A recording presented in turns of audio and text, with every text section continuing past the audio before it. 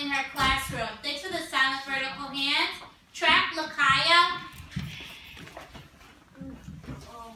What happened inside of Mama's classroom was that Mr. Granger had stopped her learning and told her that she got out to be teaching the book that she was teaching to the students. And why do you think he's saying that?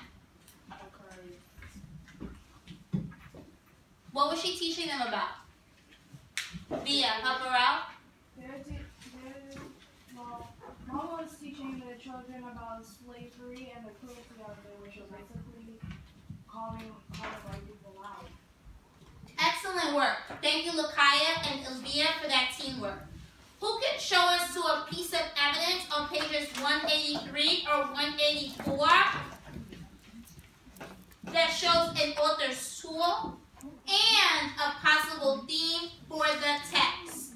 Kaya, take us there. What page, sweetheart? On page 183. Page 183. Excellent. We're all there. What evidence should we be looking for, Kaya? And in the bottom it says, she spoke on the cruelty of the rich economic cycle. It generated that slaves produced the raw products for the factories in North and Europe, how the country profited and grew from the free labor of a people still not free. Beautiful. What author's tool is that?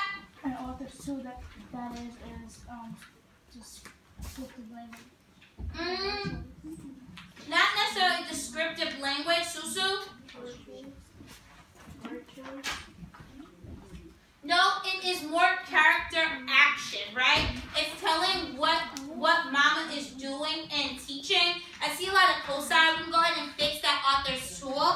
What theme is being presented in this piece of evidence? What theme is being presented in this piece of evidence? Thank you, Christian. He has a pencil in his hand. He's ready to his hand. He's ready to add on to his thoughts. So does Ayana. So does Fawaz. Always going from good to great. Kaya, what theme did you have for that piece of evidence? The theme I had was that Mama, do what's right, even though that you do what's right, even though that you know it can be hard.